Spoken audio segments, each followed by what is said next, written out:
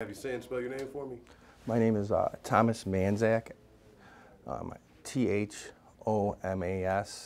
Mandzak, and I'm a lieutenant with the 4th District. All right, now what the heck happened with yesterday, this whole incident? Yesterday afternoon about 6 p.m., we received a call for a female that was being assaulted. When the officers arrived at the scene, the car was gone, the female was gone.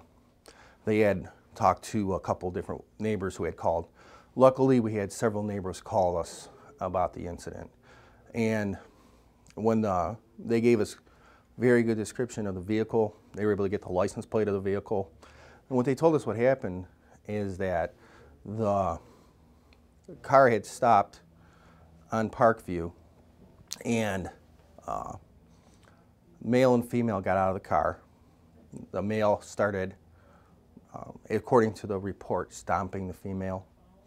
He was beating her pretty badly and took her phone and smashed it on the ground. She freed herself from him, started walking down the street. After she started walking down the street, got back in his car.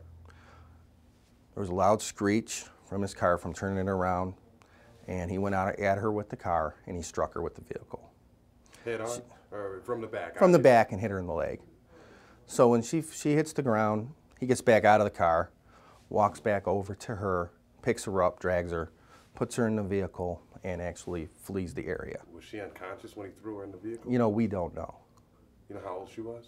She's in her early 40s, I believe. And he, the driver? He's in his early 60s. Does it sound like a domestic dispute, or do we know?